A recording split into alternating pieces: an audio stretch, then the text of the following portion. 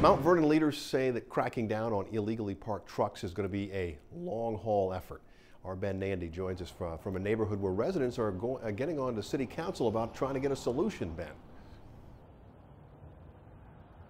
Right, we're here on South Fulton Avenue. Neighbors around here are losing patience with all these trucks that park on their street for days at a time and are sometimes left running. Some people on City Council say they could crack down on this, but doing that could create a whole new set of problems. They're right there. Melita Jones shows me photos of the long line of trucks that park on South Fulton Avenue. She's concerned about pollution because some trucks stay running all night, noise, and public safety. This photo shows a truck blocking a fire hydrant. We're all calling the police. We're all calling City Hall. So we'll continue to make our phone calls and ask for help until the situation's rectified.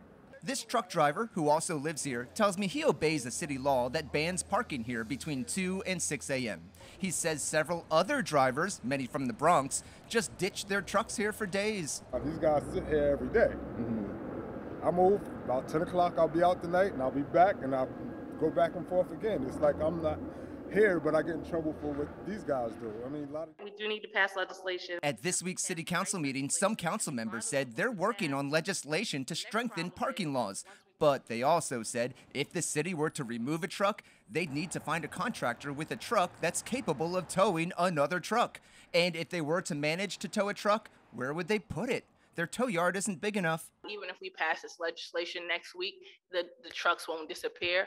But trust that we're working on it, right? Because it is a twofold problem. It's a legislation issue and a enforcement issue. I called some trucking companies whose trucks, according to neighbors, have been here a few days to get their response. I left messages and haven't heard back. Melita Jones is very optimistic and she's putting a lot of energy into this. She says she's already been hitting the phones looking for a towing contractor to help them tow trucks that are parked illegally, and also trying to find space for the city to use to put those towed trucks. Until that is all sorted out, these neighbors are going to be stuck with these trucks. This whole process could take months. Ben Nandy, News 12.